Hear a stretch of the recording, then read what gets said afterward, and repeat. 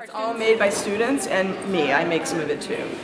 None of this work is coursework. All of this work is work that they make in addition to. And my students, I tell them every semester you have to make more volume because literally in 2 or 3 hours all of that work can be gone.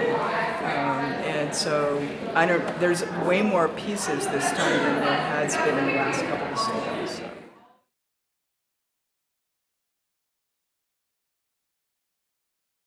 I really like to make mugs more than anything. I've tried to make them like bigger than usual because I've got the complaint that they're too small. So I tried to really push the size this time around. Basically what I do is I start on the wheel. I throw pretty much everything. I just feel like that's my go-to making method. But I throw probably like 10 to 12 cups at a time.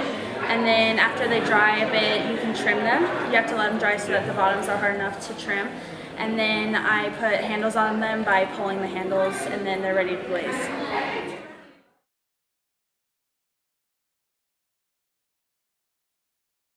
So, a lot of my work, I tend to focus on a lot of bright color. And a couple of years ago, towards the end of my undergrad, I really started getting into airbrush work, specifically with underglaze, just because the brightness, the intensity of the color is pretty unrivaled to traditional glass glaze that you usually use with a lot of ceramics. And at that time, I was also doing a lot of variegated roll printing and printmaking here. So I kind of just had the inspiration to combine what I was doing in printmaking with color into my ceramic work. And that's how I started getting a lot of these types of pieces. Yeah, this is the actual glaze, a glass glaze that I've fired up to cone 7.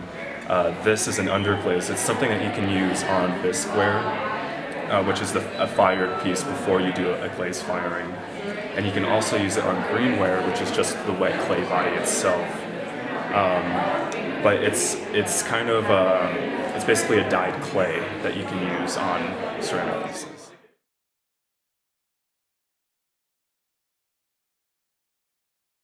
I think so. I think it boosts their confidence, and it gives an opportunity for the public to give them feedback.